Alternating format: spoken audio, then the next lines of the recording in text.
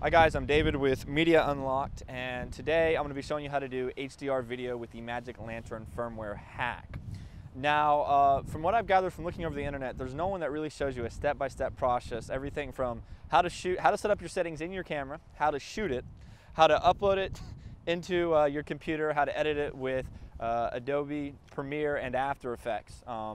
So I'm going to show you the basic settings that I've gathered that you need to set up with the new ML firmware. And that would be, first, I have it set up at 24 frames per second. Now, if you want to do 60 frames, you can do that. So you're going to slow your footage down a little bit. I'm going to do it at 24.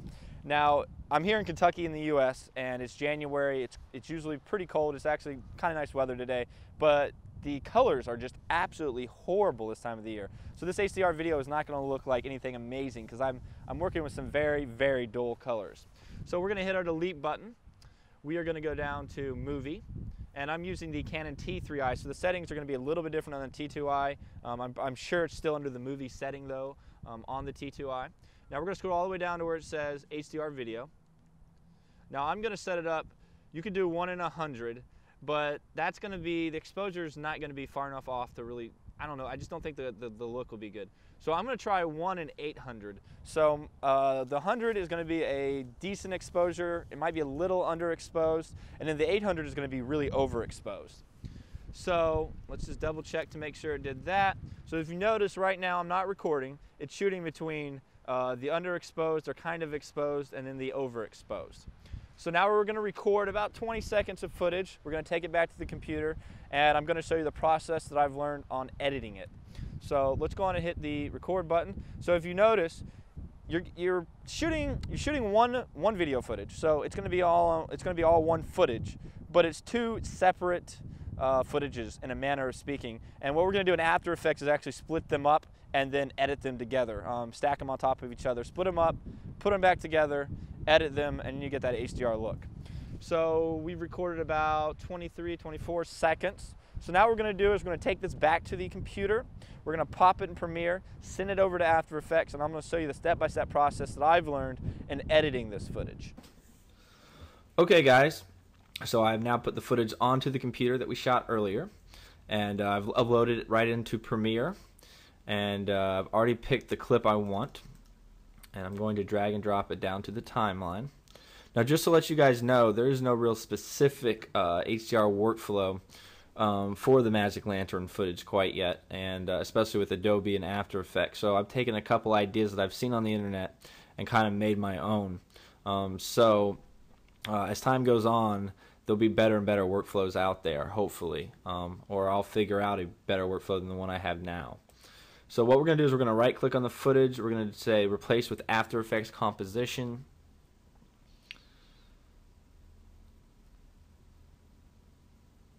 Alright, now it's going to ask me to save it, so I'm going to save where I want to put my composition. I'm going to overwrite the one I did earlier. Alright, so here's After Effects. Now this is pretty simple right here. So the first thing you're going to do is click on your footage. You're going to do Control or Command D, so you'll duplicate the clip. Your next thing you'll do is you'll right click on the top one, and you will do time stretch, and you're going to put it at 50. So mainly what this is going to cancel out all the frames except for the underexposed or normal exposure here. Now this is very important that you do this. I'm going to make this huge so I can make sure I see it. And what you're going to do on your bottom clip is you're going to cut out the first frame. And what that does is this is going to go through, and you're going to do the same exact thing. Time stretch, 50. Click OK. Now you can go back out to full exposure here.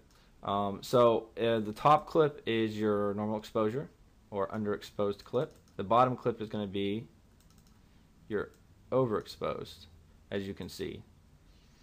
So now what we're going to do is we're going to go up here to your effects, type in Luma, and we're going to put that on the top clip. Now that this is on the top clip, you want to go back to project and make sure you have the actual composition clicked.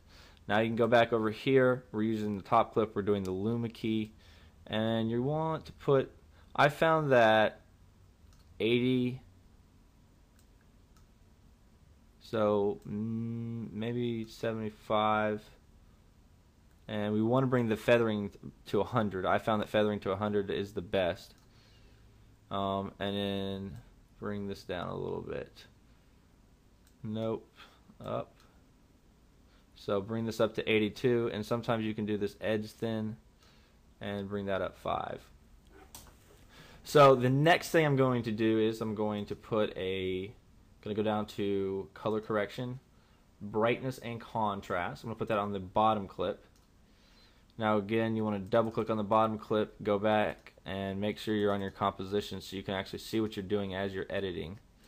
And let's see if we want to mess with this. Sometimes I use this, sometimes I don't. Usually I pull this back pretty far and then I pull your contrast up, and that gives it its color back almost, because you can see it looked real fake, and it still looks kind of fake.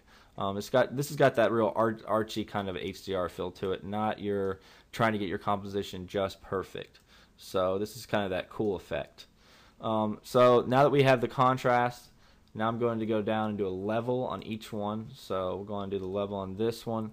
Usually I pull this one to your right a little bit, which is going to darken up the bottom half of the this bottom half right here. And then I'll do a level on the top one, and we'll double click on it and make sure I'm on my composition, and I'm going to bring it usually this way. Now you want to be kind of careful, because what happens is you start to get this, if you notice as I move the scene, you get this white kind of outline on certain parts of your shot. So if you do this too much, if we bring it all the way over to the right, see if you notice all that white. I mean, the sky looks, well, looks a little angry there, but if we bring it back some, it's not as bad. But the sky doesn't look like it did before, and it was way blown out of proportions. And sometimes you can use this down here if you need to as well. So I just kind of mess with these settings until I get what I want exactly. So like that looks pretty decent here. So now what I'm going to do is I am going to save this. So Control S or Command S, and I'm going to exit out of After Effects. Now all that footage that I just did is right here in my workflow for Premiere. And what I'm going to do now is I'm going to right click here, put new item, new sequence. Click OK. You can name it if you want. We can HDR _2 and click OK. So now what we're going to do is we're going to take the HDR sequence, sequence 1, and throw it in sequence 2. And there it is. And then we're going to right click on it. We're going to do speed and duration 50, and we're going to click OK. Now it's going to, you're probably going to have to render that out, so you're going to go up to Sequence, Render Entire Work Area. And that seems to take quite a while. It seems to take about 20 minutes on this clip, which is about 30 seconds long. So I will be back with you guys after this clip is finished. Alright, so the clip is done. Next thing I'm going to do is, if you remember earlier when you're in After Effects, your frames are off by 1. So if you want to go 1 frame up, and you can hit your slice key and delete, and then I'm going to go through and cut the audio out as well, because I do not need the audio. And there is your HDR video. Now if you notice, and we'll pull it up some, if you notice, you get this this white stuff right here I was telling you earlier, where you're gonna get that glow. So this is the best workflow I've come across, and I'm always, if anybody out there has a better workflow or can tell me some tips I graciously accept them or critiques on this, because this is something that I'm not an expert at in any means. This is just something I've been reading about, and this is what I've taught myself so far from watching other people's videos and reading blogs and stuff. So if you know of a better way or things that I can do that will help this out a lot, please let me know. Leave comments down below and stuff.